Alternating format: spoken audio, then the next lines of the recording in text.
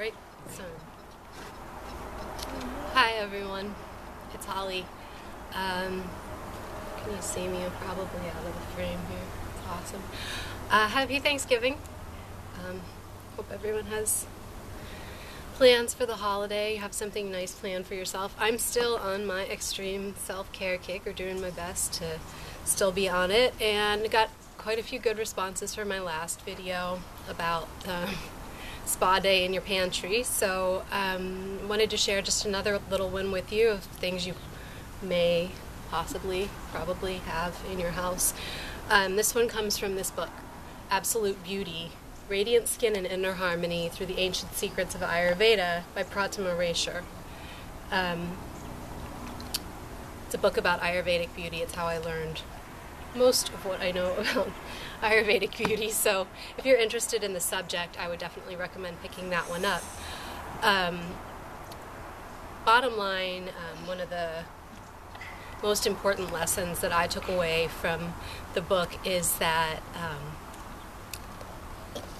she says that everything we put on our skin, we're putting into our body, because our bodies absorb, through the skin, you're absorbing the things you put on it. So when you buy commercial beauty products, you're taking into your body fragrances, dyes, oils, all sorts of different, additives and things. So what she recommends is don't put anything on your skin that you wouldn't eat. So if you enjoy these little, find it in your pantry, stuff you have laying around the house, beauty treatments, this book is full of them.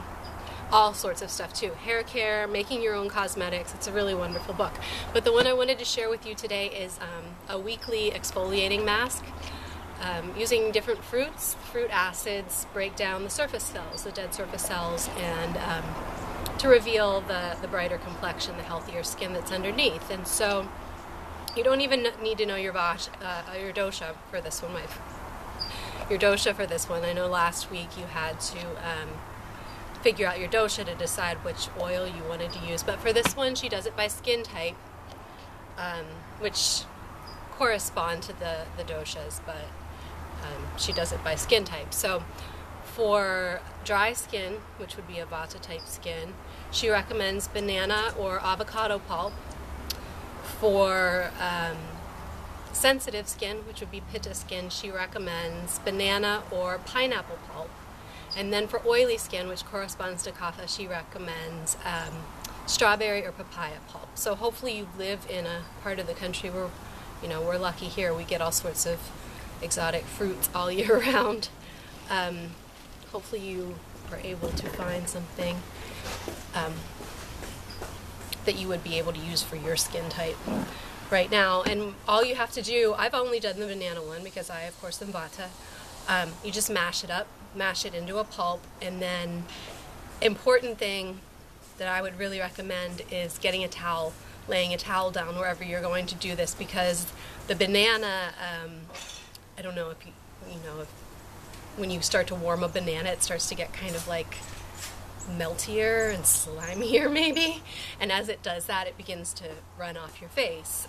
So I would recommend having a towel there just in case things get a little bit messy. And then the other thing that she recommends in this book as well is to elevate your feet somehow. I know I did it by my bed, so that I was on the floor with my feet propped up on my bed. You could also do that by a couch or just with a chair, but it's important to get your feet elevated because, gravity all day long is drawing everything downward, right? So if you elevate your feet like that, it's just like inversions in yoga. What do inversions do?